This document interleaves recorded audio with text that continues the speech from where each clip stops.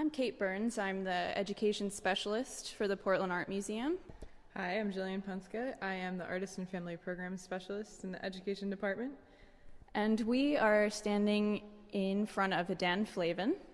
It's entitled Untitled to Donna, number 2. And this piece was created in 1971 by Flavin, like 5 or so years after he started creating works mainly of fluorescent light bulb fixtures. Right, so it's made completely of fluorescent light fixtures, 2 vertical pieces that are faced towards the wall and 2 horizontal pieces that are faced towards the viewer that are both yellow, and the ones that are facing the wall are blue on the right and red on the left. Well, it's not red actually, it's more of a pink, so it makes me wonder kind of, was he going for primary colors and then he couldn't find a red? Do you know what colors he had to work with, Kate? I know that the fluorescent lights that he was using were available in about 10 different colors. Mm-hmm. And they were red, blue, green, yellow, pink, okay. and some different variations of white. Okay. So some of his work does have red in it.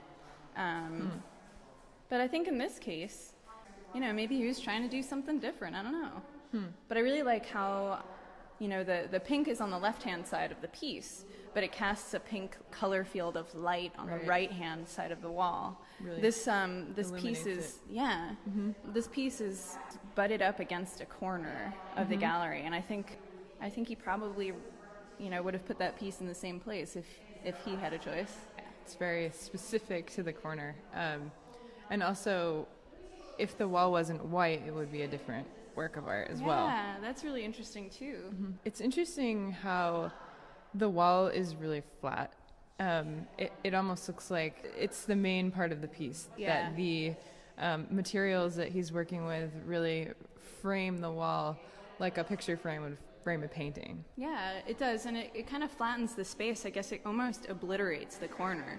Yeah. The space plays a large part in this piece. And if you're looking straight on and you're not looking at the floor, you might not even notice that it's in a corner. And I think that's kind of what he's going for, too. Yeah. He really did want to work with the light and not the aesthetics of the piece. It's interesting that Flavin made a corner as beautiful as a painting. He definitely did.